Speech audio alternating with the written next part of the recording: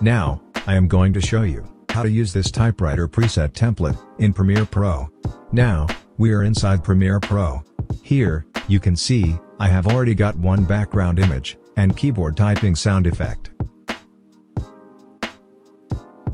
Next, move over to the Essential Graphics panel. Then, go to the Browse panel. And click here to import Typewriter preset template.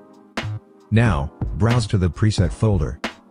Here, you can see two different versions. You can select any one. I am going to select this. And click on Open. See, this is our typewriter template. Now, drag and drop this at the beginning of the sound effect. Then, select this layer. And move over to the Edit panel. From here, you can change your text.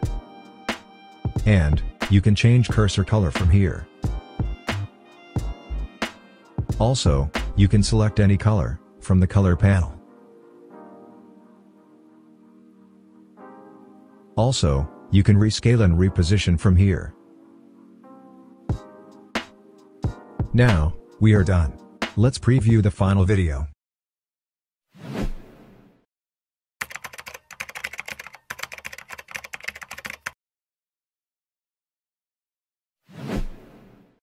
I hope you enjoyed the video.